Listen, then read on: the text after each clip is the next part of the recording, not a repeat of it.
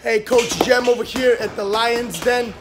I've been training professional boxers for over a decade now. And what is very important is to be able to know what's happening power output wise, or even seeing how many punches they're throwing accurately with the Loadstar sensor. Behind me over here is Kristache's Rick warming up because we're going to do testing right now. He's the IBO International Cruiserweight Champion. He's getting ready for another fight.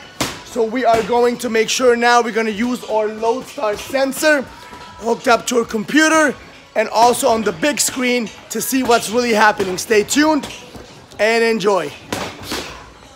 All right, 476, 416 jab, 638 jab, nice. 485 jab, nice. 499, 575, 702 jab, 647, 691, one more, break. Now his jab, the jab peak is 702. If you can see that up there, 702 for the jab. That is very, very good. Knockout power with the jab. Right, here we are with the cross. 794. 821. 820. 807. 827.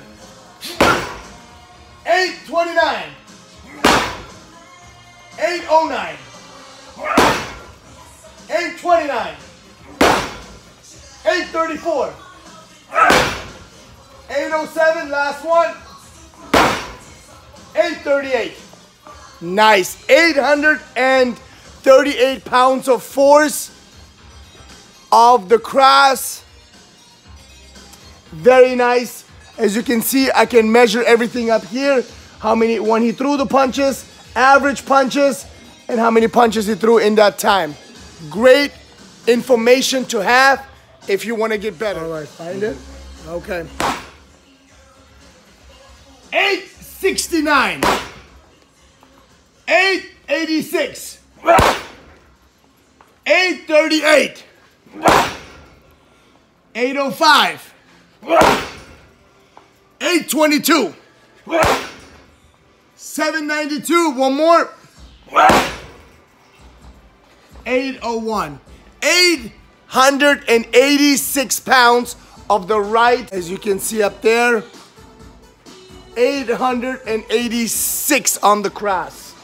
The next test, we're gonna do a 30-second test. I wanna see how many punches he threw, and I wanna see what the average punch was of that, so we can calculate later on and make sure that we get better, so our power stays on when we're getting tired, okay?